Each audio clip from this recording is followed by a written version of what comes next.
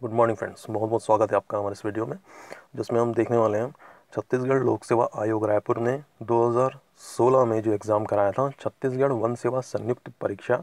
इसमें टेक्नोलॉजी और एनवायरनमेंट के 30 क्वेश्चंस थे। तो हम इस वीडियो में एनवायरनमेंट के 30 क्वेश्चंस को डिस्कस करेंगे, यानी कि उस पेपर को एनालाइज करेंगे। ओके, इसके पहले के दो वीडियो में हमने 2018 में जो सेम एग्ज़ाम हुआ था उसके टेक्नोलॉजी और एनवायरनमेंट को डिस्कस किया था। पहले टेक्नोलॉजी को किया था, फिर एनवायरनमेंट को 30 क्वेश्चंस किए थे। इसमें पहले हम एनवायरनमेंट वाले पोर्शन को डिस्कस करेंगे एंड देन टेक्नोलॉजी वाले को। चलिए देखते हैं। छत्तीसगढ़ वन सेवा संयुक्त परीक्षा 2016 का सेट ए है ये। ओके, लेते हैं पहला सवाल।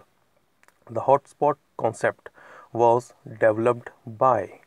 देखिए ऑप्शन में अगर आप देखेंगे तो आपको नॉर्मैन नॉर्मैन नॉर्मैन, हर जगह नॉर्मैन दिखेगा। इसका आंसर है ऑप्शन बी, नॉर्मैन मेयर्स। आपने नॉर्मैन बोरलॉग का नाम भी सुना होगा, वो कृषि के जनक माने जाते हैं। ठीक है, नॉर्मैन बोरलॉग और स्वामीनाथन जी इंडिया लेवल पे कृषि के जनक माने जाते हैं और नॉर्मैन बोरलॉग वर्ल्ड लेवल पे माने जाते हैं। ये सवाल हॉटस्पॉट के ऊपर है, तो यहाँ आंसर है नॉर्मन मेयर्स। ठीक है, तो नॉर्मन मेयर्स और नॉर्मन बोरलॉग दोनों को ही आपको याद रखना है, इस तरह के सवाल पूछे जाते हैं। हॉटस्पॉट क्या है ये भी देख लेते हैं। व्हाट इज़ हॉटस्पॉट, जल्दी से देख लेते हैं हॉटस्पॉट क्या है। देखिए, it is a biogeographic reason with a significant reservoir of biodiversity that is under threat from human. ठीक है, एक ऐसी सारी एनिमल्स और प्लांट्स की सारी स्पीशीज़ जिन्हें हमसे थ्रेट है। ठीक है, तो इस तरह के टोटल नीचे से आप देखिए 34 जगह वर्ल्ड में ऐसी 34 जगह हैं जिन्हें स्पॉट किया गया है एज ए हॉटस्पॉट, जिसमें से 2 यहाँ से आप पढ़ सकते हैं। 2 आउट ऑफ 25। पहले 25 हॉटस्पॉट्स थे, अब 9 बढ़ गए हैं। तो आप इतना याद रखिए कि टोटल 34 हॉटस्पॉट्स हैं। ठीक है, टोटल 34 हॉटस्पॉट्स रीजन सेलेक्ट किए गए हैं पूरे वर्ल्ड में, जिसमें से 2 हमारे इंडिया में हैं। ठीक है, 2 कौन से 2 रीजन हैं? Eastern Himalayas and western Ghats. सवाल पूछा जाता है इस पेपर में, वो है आगे, हम देख लेंगे। नेक्स्ट क्वेश्चन लेते हैं। Question 122। The world environment day is on. देखिए, वर्ल्ड एनवायरनमेंट डे पड़ता है 5/6 को, यानी कि 5 जून। Option C. इस तरह के 3 सवाल इस पर्टिकुलर वीडियो में हमको मिलेंगे डेज वाले। तो जैसे कि हमने स्पाई वेब से याद किया था, आप सबको पता है उस समय मैंने सिर्फ वेब के बारे में बताया था, WEB, स्पाई के बारे में नहीं बताया था। ठीक है, वेब तो हमको पता है, स्पाइडर वेब मीन्स मकड़ी का जाला। 22 मार्च को है, देखिए, वाटर डे, अर्थ डे, बायोडाइवर्सिटी डे, तीनों 22 तारीख को पड़ता है। नीचे वाला जो है वेब, ठीक है, ये वेब की बात कर रहा हूँ मैं। ठीक है, तीनों 22 तारीख को पड़ता है। 22 मार्च को वाटर डे, 22 अप्रैल को अर्थ डे और 22 मई को बायोडाइवर्सिटी डे। ऊपर का जो स्पाई है, SPI, इसमें हम शुरुआत करेंगे P से, यानी कि पर्यटन दिवस जनवरी में पड़ता है। बाकी दोनों S और I, साइंस डे और इंटरनेशनल भाषा डे, फरवरी में पड़ता है। ठीक है, स्पाई में फिर से लिख देता हूँ। मैं स्पाई के बारे में आपको इसलिए बता रहा हूँ क्योंकि ये काम आने वाला है इस बार। देखिए कैसे।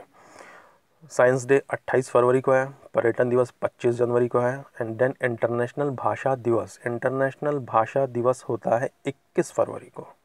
ओके, 21 फरवरी को इंटरनेशनल भाषा दिवस है। लेकिन हमारी छत्तीसगढ़ राजभाषा दिवस भी मनाया जाता है, जो मनाया जाता है 28/11 को। ये आपको याद रखना है, ये पूछने के चांस ज़्यादा है। क्यों 28/11 को मनाया जाता है छत्तीसगढ़ राजभाषा दिवस? क्योंकि 2010 में, ठीक है, आई रिपीट, 2010 में छत्तीसगढ़ राजभाषा आयोग का गठन हुआ था इसी दिन। तो 28/11 को मनाया जाता है छत्तीसगढ़ राजभाषा दिवस। ठीक, अब देखिए जो सवाल पूछा गया है, वर्ल्ड एनवायरमेंटल डे। देखिए, हमने स्पाइडर वेब से तो मार्च अप्रैल मई तक का, 5वें महीने तक का देख लिया था। तो आपको लिखना है 5 और फिर लिखना है 6वां महीना। 5/6 को पड़ेगा एनवायरमेंट डे, पर 26/11 को भी कुछ पड़ता है। 26/11 को क्या हुआ था? मुंबई में हुआ था ना, हमला हुआ था, कसाब पकड़ाया था जिसमें मुंबई हमले में। तो 26/11 को ही का रिलेशन है पर्यावरण संरक्षण दिवस। पर्यावरण संरक्षण दिवस अलग है, वो होता है 26/11 को। और ये पूछा है वर्ल्ड एनवायरनमेंट डे, ये है 5/6 को। इसीलिए ये सवाल पूछा गया है, क्योंकि इस तरह के सवालों में होता है कन्फ्यूजन, ठीक है। ओके, और 28/11 भी याद रखिएगा, छत्तीसगढ़ राजभाषा दिवस 28/11, ठीक है। आगे बढ़ते हैं, next question. Acid rain is caused by increase in the atmospheric concentration of socks and Knox, option B, ठीक है, sulphur dioxide and nitrogen oxide इसका आंसर है। एसिड रेन से इसी का रिलेशन है। एसिड रेन से सॉइल पोल्यूशन भी होता है, याद रखिएगा। अगला सवाल, the largest source of air pollution in cities is, motor गाड़ियाँ, ऑटोमोबाइल सबसे ज़्यादा सोर्स है एयर के पोल्यूशन का। इसमें जो बैटरी होती है, तीन तरह से ये सवाल पूछा जाता है, तीन तरह के ऑप्शंस मिलेंगे। पहला तो जो इसमें पूछा है, ठीक है, ये इसमें ट्रेन, हाउस, ऑटोमोबाइल, ये वो, तो ऑटोमोबाइल आंसर है। दूसरा इसमें सेम क्वेश्चन में पूछ सकता था कि largest source of air pollution in is, largest source of air pollution is, और ऑप्शन में दे देगा आर्सेनिक और समथिंग समथिंग, तो उसका आंसर हो जाएगा लेड। हमारे जो 4 व्हीलर्स में जो इतनी भी बैटरीज लगती हैं वो सब लेड से उसका रिलेशन होता है, ठीक है, लेड, LEAD, उस समय आंसर लेड हो जाएगा, ठीक है। और थर्ड पैन वाला भी दे सकता है ऑप्शन में, जो सबसे ज़्यादा एयर पॉल्यूशन जिस है करता है वो क्या है, पैन, पर ऑक्सीलेट नाइट्रेट, पर ऑक्सी एसिटेट नाइट्रेट, ठीक है, पैन, CH3COONO2 इसका फॉर्मूला है, CH3COONO2 is the formula of pan. ये भी पूछता है कई बार। नेक्स्ट क्वेश्चन, पिछले वीडियो में हमने डिस्कस किया है पैन के बारे में। द वर्ल्ड पॉपुलेशन डे, देखिए वर्ल्ड पॉपुलेशन, सबसे ज़्यादा पॉपुलेशन है हमारी और चाइना की, यानी कि इंडिया और चाइना की, यानी कि हम और चाइना मिलकर क्या हो जाएंगे, 1 और 1 11, तो वर्ल्ड पॉपुलेशन डे 11 तारीख को तो है। यहाँ ऑप्शन में आपको सब जगह 11 ही मिलेगा, पर महीना कौन सा होगा, 7 अजूबे में से एक, 11/7, बहुत ही आसानी से याद हो जाएगा, 11/7, 11 जुलाई, ठीक है, 11th of July is the answer. Next, यहाँ वही है वो सब चीज़, आप इसको चाहें तो पॉज करके देख लीजिएगा, जो मैंने बताया वही चीज़ें, डेज हैं, इम्पॉर्टेंट डेज। नेक्स्ट क्वेश्चन, प्राकृतिक आपदा प्रबंधन में क्या क्या होता है, सहायता के उपाय होते हैं, बिल्कुल होते हैं, आपदा आकलन एवं अनुसंधान होता है, बिल्कुल होता है, भौगोलिक सूचना प्रणाली एवं सर्वे तो इसमें किए ही जाते हैं, तो A, B और C तीनों ही सही आंसर है। Next question, most of the air pollutant cause harmful effects on our श्वसन प्रणाली, यानी कि रेस्पिरेटरी सिस्टम पे सबसे ज़्यादा इफेक्ट पड़ता है एयर के पॉल्यूशन का, option D is the right answer. Next one, which gas is mainly responsible for the cause of greenhouse effect, यहाँ पर ऑक्सीजन ग्रीन हाउस गैस बिल्कुल नहीं है, ओजोन भी ग्रीन हाउस गैस नहीं कहलाई जाती है, नाइट्रोजन भी ग्रीन हाउस गैस नहीं है, यहाँ सिर्फ एक कार्बन डाइऑक्साइड ही है जो ग्रीन हाउस गैस है, और आंसर भी वही है। लेकिन अगर ऑप्शन में बाकी ग्रीन हाउस गैसेस भी दे दी होती, मान लीजिए ऑप्शन में कार्बन डाइऑक्साइड के साथ H2O भी दिया होता, मीथेन भी दिया होता, nitrous gas, nitrous oxide, laughing gas भी दिया होता, ठीक है, CFC भी दिया होता, या HCFC भी दिया होता, 6 तरह की ग्रीन हाउस गैसेस होती हैं, ठीक है, CFC means carbon chlorofluorocarbon and HCFC means hydrochlorofluorocarbon, total 6 gases हैं, तब भी आंसर कार्बन डाइऑक्साइड ही होता, क्योंकि सबसे रिस्पॉन्सिबल जो है ग्रीन हाउस इफेक्ट के लिए सबसे ज़्यादा हार्मफुल जो गैस है हमारे अर्थ के लिए, सब पर्यावरण के लिए, वो है कार्बन डाइऑक्साइड, याद रखिएगा। नेक्स्ट क्वेश्चन है BOD का फुल फॉर्म पूछा है, यहाँ पे आप ऑप्शन में देखेंगे तो चारों ही जगह बायोलॉजिकल लिखा है, जो चारों ही गलत है, आंसर नन ऑफ दिस होना चाहिए। पर मैं आपको बता दूं कि PSC ने इस पर्टिकुलर क्वेश्चन का आंसर B लिया था, बायोलॉजिकल ऑक्सीजन डिमांड, अपने पहले मॉडल आंसर में। अमेंडेड मॉडल आंसर में भी इसने यही आंसर लिया, पर मेरे हिसाब से ये गलत है, ठीक है। इसका फुल फॉर्म होता है, हमने कई बार डिस्कस किया है, बायोकेमिकल ऑक्सीजन डिमांड होता है, जो ऑप्शन में नहीं है। B ऑप्शन बिल्कुल गलत है, ये नहीं हो सकता, PSC ने गलती की है दोनों बार। आप चाहें तो गूगल कर लीजिए, कहीं से भी कर लीजिए, मुझे आई एम श्योर। चलिए next question, who is not related with the work of environment improvement, Chandi Prasad Bhatt ji बिल्कुल इसमें इन्वॉल्व है। सुंदरलाल बहुगुणा जी को वृक्ष मानव कहा जाता है, ठीक है, वृक्ष मानव कहा जाता है, ये बिल्कुल इन्वॉल्व है एनवायरनमेंट के साथ। मेघा पाटकर जी भी इन्वॉल्व है, विष्णु नरिलकर जी इन्वॉल्व नहीं है, ये एक मैथ्स और फिजिक्स से इनका रिलेशन है। चलिए नेक्स्ट सवाल देखते हैं, ये BOD के बारे में ही है, डिटेल है, थोड़ा सा इसको पॉज करके पढ़ लीजिए। पिछले वीडियो में हमने एज इट इज़ इसको डिस्कस किया है, इसके ऊपर सवाल बहुत पूछे जाते हैं, बेसिक है वो। Next question, in India 2 of the global biodiversity hotspots are eastern Himalayas and western Ghats, both are correct. Total 34 में से 2 हैं हमारे इंडिया में, ठीक है। इससे हॉटस्पॉट को किस तरह से सेलेक्ट किया जाता है, इसके 2 क्राइटेरिया होते हैं। टोटल 1,500 स्पीशीज़, डिफरेंट स्पीशीज़ मिलनी चाहिए, उस एरिया में होनी चाहिए 1,500 एंडेमिक स्पीशीज़ होना चाहिए। दूसरा 70% नेचुरल हैबिटेट इन प्लांट्स और एनिमल्स के डिस्ट्रॉय हो चुके होते हैं, जहाँ उसे एज ए हॉटस्पॉट चुना जाता है, उस पर्टिकुलर जगह की बहुत ही अच्छे से देखभाल की जाती है। अगला सवाल, germ plasm can be preserved bye cryopreservation is the right answer.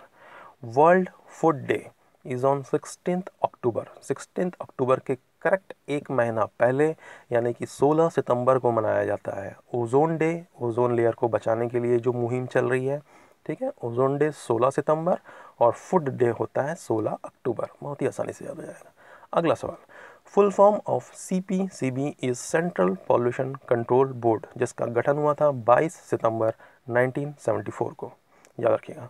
अगला सवाल, which is not a mega diversity country. Mega diversity का मतलब होता है जहाँ प्लांट्स और एनिमल्स की जो स्पीशीज़ हैं वो बहुत ज़्यादा पाई जाती हैं, सबसे ज़्यादा पाई जाती हैं।